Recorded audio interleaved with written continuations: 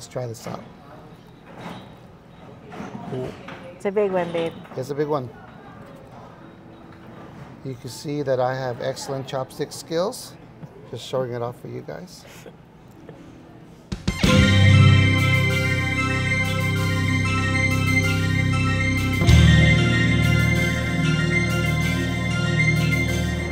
Good evening, everybody. Hello. We are going to celebrate Lunar New Year here in Las Vegas. Yes, and right here we're at the Bellagio. It is so red. That's a good luck. And so I'm feeling lucky. You feeling lucky, baby? I always feel lucky, nice, especially we're in Vegas. Yep. We're going to check out the Conservatory, and we're going to have some good Asian Chinese food. Cuisine, yes. Yes. So, yeah, let's jump in and see what all this is all about. This is the Year of the Dragon this year, and these are the lions from like the lion dances. Now, I know they're animated, but I don't know how often they play, but they're pretty cool.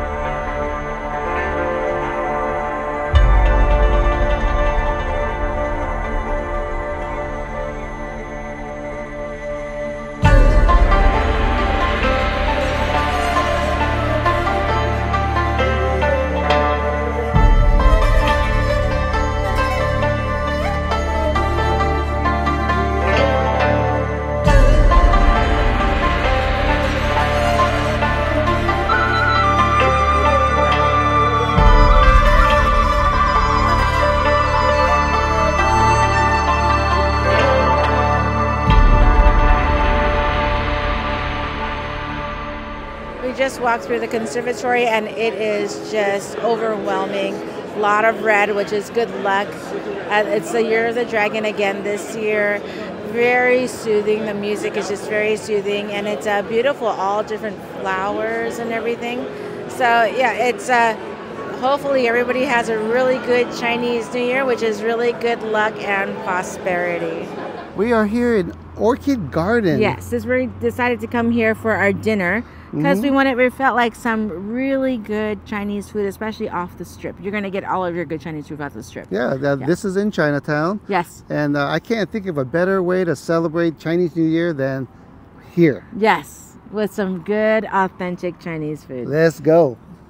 It is later in the evening, but we wanted a really good sit-down Chinese dinner. We did order some dim sum off or in front of us, but we did order off the menu as well. So I'm going to go ahead and try our greens. This is Chinese broccoli with oyster sauce. So here, let's get the Chinese broccoli. And here at Orchid Garden, they serve dim sum all day. That's good to know if you're in the mood. And they close at 9? They close at 9 o'clock. Yes. Okay, so let's go ahead and try this out. Delicious and tender. The oyster sauce, not made of oysters or anything. It's just called oyster sauce. A little bit on the salty side, which goes perfectly with the green vegetable. This is one of my favorite dim sums here. You can't find it at many places. It's the pan-fried dumplings with pork and chives. It's got a nice little crust on there.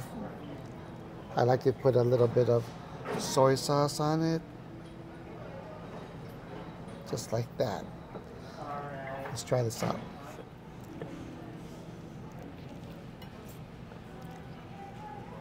You like this one? Look at that. Great pork, ground pork flavor in it. And you can see the amount of chives. It's almost like a 50-50 mix. So if you're a chive lover, it's something that you have to order. Look for it on the dim sum menu, and if you find it, definitely try it out. And the pan fried just adds that extra crispiness to the outside of the dumpling. Yeah, this is excellent. We're starting off with some egg drop soup right here. Very simple, delicious. You can really taste that egg in there, and you can really taste like the spices. But it's not a spicy soup. It's not a spicy soup. No. It's a thicker soup. Well, probably hit it up with a little bit of soy and pretty much eat this down. This is delicious. Eat this down. Eat this down. Thank you. For our Chinese meal, we got some fish fillet with black bean. Of course, you have to get some long noodles. We got it without any meat because we have the duck. That is a half roast duck. Looks delicious, meaty. I can't wait to dig on in. Now, we were tempted to get the whole Peking duck. duck, but I think that's just a little too much food for us. Yeah. So the half is perfect. Yeah, this is just like an amazing Chinese meal. Let me go ahead. Of course, I have to try my fish. It's my favorite. Here we go.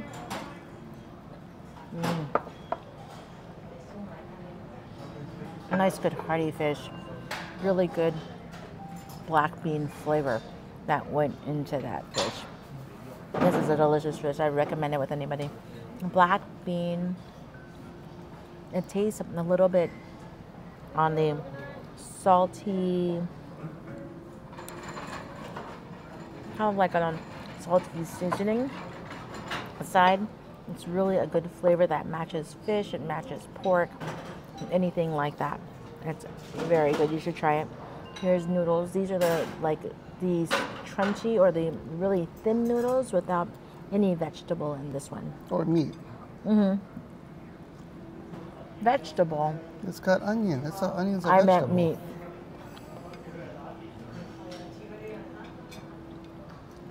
I have vegetable on the brain, but I mean meat.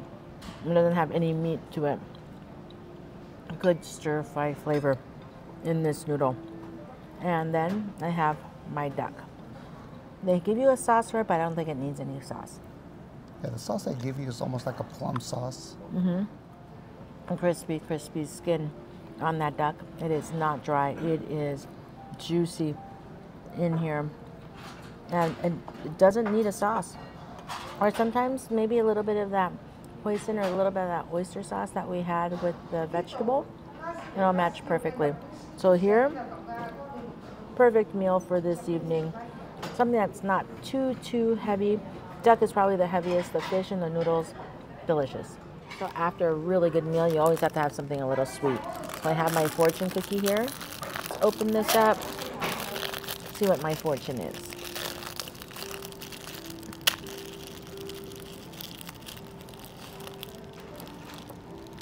Learn Chinese. Oh, you have to flip it over. Oh, flip it over. Okay. It says learn Chinese pumpkin. And then it tells me the word and Learn Chinese pumpkin. Yeah, that's what it says. Learn Chinese, the word pumpkin. Okay. Yeah. Nangui, I think. I'm not sure. Let's flip it over and see what my fortune is. You don't get in life what you want. You get in life what you are. Oh, that's pretty deep. That's pretty deep, huh, baby? It is. Wow. Yeah, that's a good fortune, I think, right? I don't know. Oh well, Let I'll me just see- go let me see to the what mine learn. is. I'll just stick to the learning pumpkin. You better stick with the pumpkin. Yeah, I will. Let me check out my fortune. Now, I've always been told that if you want your fortune to come true, you have to eat all of your cookie. Have you heard that before? No. No? Okay. Okay. Let me read the fortune first. Your power is in your ability to decide. Look at that. Can you see that? Oh, you have a better fortune. Right there. Mine is just pumpkin. I better eat the cookie. What's your word?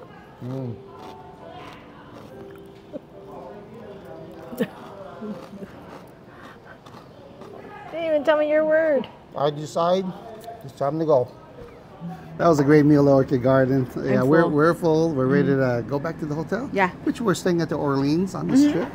And we'll continue this Chinese New Year party tomorrow morning. See you in the morning. Here we go, big winner. Big winner.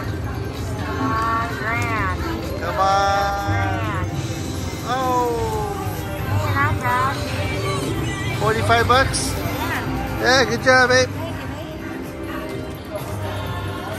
Before we head off to our Chinese New Year breakfast, you want something? Look at that. It's one of those ones that you do the firecrackers and they explode. Right. I got the double up one. And then look at that. Nice. Off of $1.76. 38 bucks. 38. Big win. Yeah. Officially, good morning. Yeah, good morning. You played a little machine earlier. I did. This morning. Yes. We are here at Hong Kong Garden for a Chinese breakfast. Yes, and it is in Chinatown. Chinatown in Las Vegas is several blocks. It's pretty big. That you'll find, and you'll find so many different places here. What I like about this Chinatown is places open early, and back in our area, places open like at 11 o'clock or something like that. Right. These open at 7 a.m., 8 a.m., anything like that. Yeah, this one happens to be 9 a.m. Yes. So I think this is the way we're gonna cap off our Chinese New Year celebration with some juk. Yes, that sounds good, baby. Yeah. Or rice porridge, same thing. Yes. What's pretty cool at Hong Kong Garden is they have dim sum all day. So you can see all of the pictures here, what they look like. We have maybe 2 or 3 items picked out. And of course, you know we had to get the egg tart. But they also have all your different selection of juk, which is the rice porridges. A lot of good stuff. A lot of pages of goodness. So we're just waiting to place our order and get this party started. Sit down and they ask if you want hot tea. So we got our hot tea and just enjoying the view. They have nice big windows here, view of the mountains. Not too busy right now because we came right when it opened, but it's a good space. I know they have, I think, extra rooms for big banquets. Yeah, in fact, it's right behind you. Oh, is it behind me? And so, yeah, it's really nice. And this is a weekday morning, and people are here enjoying their tea and dim sum. This is how to do it, Habe. That's it. Alrighty, this is what we got. We got our juk or rice porridge. This is with a century-old egg and pork. And usually you have to order it separately, but this is the Chinese donut that you can dip into your juk. Of course, I have to get my chicken feet. We got the spare ribs, the black bean spare ribs, which I always get. The fried dumpling, which I know the name, but I can't remember it right now. It's like a ground pork and mochi. Right? That's one of your favorites. Yeah. And then we got the custards. Yeah, this is the capper right here. So yeah, this looks, oh, we have one more item coming, right? I think so. Yeah, one more item. This is really good. Here's the egg. There's a century-old egg there. You can taste the ginger in here. Warm, soothing. Oh, pork. Pork is the meat in here. It's warm, it's soothing. Good on a cold day or just any time. This is almost like if you're not feeling well, this is what you go to. This is the Chinese donut. Now, this is not sweet. It's fried, and it's really crunchy. And normally, people either tear it apart and put it in their soup or dip it. I'm gonna dip it. So it is crunchy.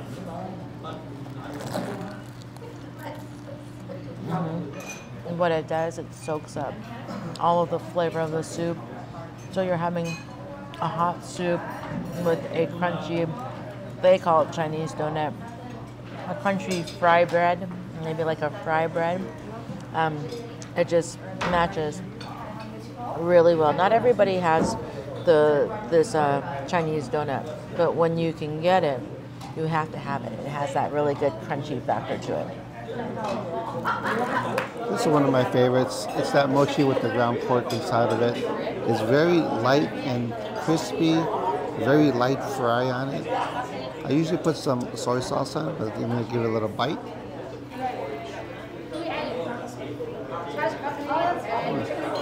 You can see a little bit of a ground meat inside. And that glisten on your lips, babe.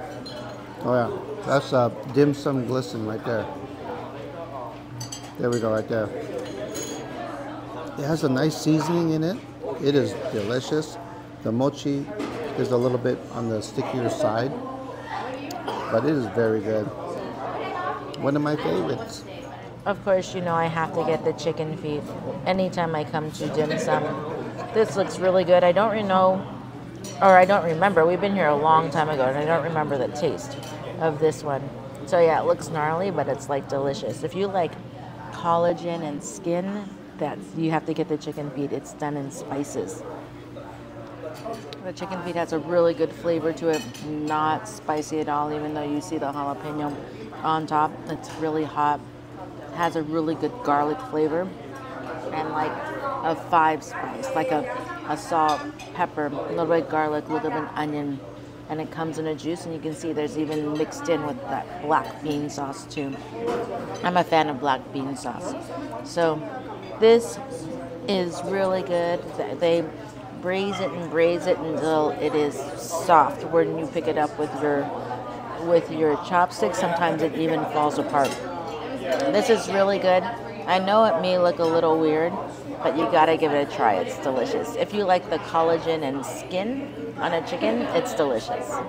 We also ordered the crispy skin pork right here, which is like a pork belly. They give you some sauce with it. What kind of sauce is this? Usually like an oyster sauce, a little bit on the salty. Yeah, let's try it out. This outer skin on this is definitely crunchy, but it is a little bit on the dry side. I've had these roast porks where it's very moist inside with all the juices from it, and it's also crispy. So this is okay. I wish it was a little bit more moist, but it does have a nice crunch factor, which I enjoy.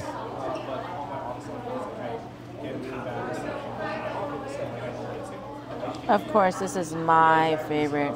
This is the black bean spare rib. In here, you can see they pack it in and they steam it. So let me go ahead, get a piece here. I know this is gonna be hot. Very good, very tender. This spare rib, nice and meaty. I wish it was a little bit more on the black bean forward side. You can taste the black bean, but I really like that black bean. You can, nice and steamed. This is good though. This is my favorite part of any dim sum meal, is the dessert, the egg tarts. By picking it up, it feels kind of flaky. So let's take a bite, see how it is.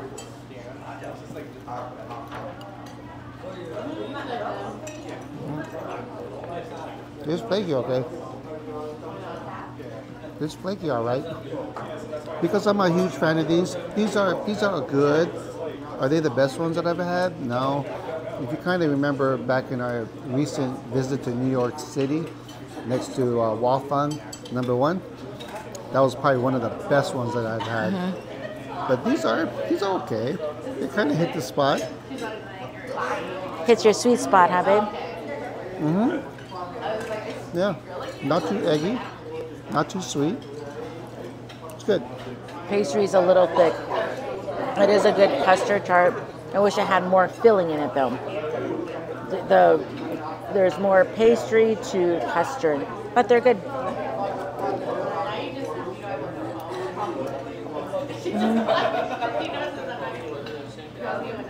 I do say, babe, it hits the spot. Yeah, you're still dreaming about the New York ones, though. I am. That wraps up our last Chinese New Year meal. That was good. Yes. That was a good meal. But that is one more place to go. We're going to go check out how the Aria celebrates Chinese New Year. As we're walking towards Aria, of course, you have to go through the crystal shops. And so look what we find here. This dragon is lit. It's lit. Usually, the Aria has a really cool New Year celebration, Lunar New Year celebration thing here. But because the Super Bowl is here in Vegas, it is football. Oh, man. Well, for football fans, it does look pretty cool. It does. Yeah. No Chinese New Year celebration here. No, not the Aria this year. Well, we wanted to end this Chinese New Year video with something spectacular from the Aria, but nothing. No, because again, it was Super Bowl. It's not Super Bowl weekend, but it's coming up, and so everybody's getting ready for it. We're hoping they do their amazing little Lunar New Year rendition they do there. Right. But nothing. So instead, the other spectacular end we have is this dragon's end. Yes, that's because it's you're the dragon in the end. That's right. In the beginning. Hashtag dragon butt. Anyway, thanks everybody for coming along on our Chinese New Year adventure. We had a couple great meals. We did. Did some sightseeing at the Bellagio. Yes. So it was a lot of fun here in Vegas. Yeah, it was. Yes. And I always love having a Lunar New Year, Chinese New Year here, because it's just so it feels so lucky. Yeah. So hopefully Vegas does it up. Yeah. Right? So hopefully you're feeling lucky when you come and check out these Chinese New Year stuff, huh, baby? Absolutely. You have any shout outs? I do. I have one. I have Cliff and Kara. Thank you so much. We saw Cliff. Yes. We met Kara a couple months ago in the Bellagio. Right. Thank you so much, Cliff, for saying hi. Please send our hi and our hugs to Kara. Yes. Thanks for saying hi. Well, thanks again for everybody for watching, and we'll catch you guys on the next one. Who's that?